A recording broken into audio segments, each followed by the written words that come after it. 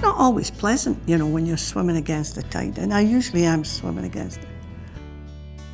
If I see something that I don't think is right or proper, and there's an opportunity to do something about it, then whether the other people think there's a problem or not, I'm right in there like a dirty shit. If I go into a room and there's a table in there, if it's not round, I can almost guarantee you I'm sitting at the head of it. Right now, I'm in the process of creating opportunities for people with disabilities to exercise.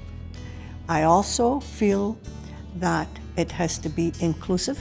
In other words, you don't want to have all the people with a disability in a disability venue it has to be accessible. But why can't it be where my family is exercising or my friends are exercising? Why do I have to go somewhere else?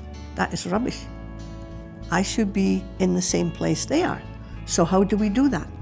To have their independence, maintain their independence to the extent that they can. That's, you take it to there. How do you do that?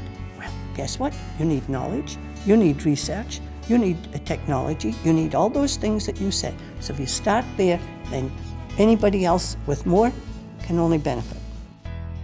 First, one of the key things for the Spunk or the skits is that we create opportunities. That's it. And that's very important, because I don't like being told what to do, and I don't do it to other people. When I go up there, and I sincerely hope I go up there, I'll start reorganizing. I'm sure of it. You pay a price for swimming against the tide and putting ideas out there that are not fully embraced by the status quo. That is the name of the game. So to be an effective citizen, you must be prepared, as I see it, to put yourself on the line.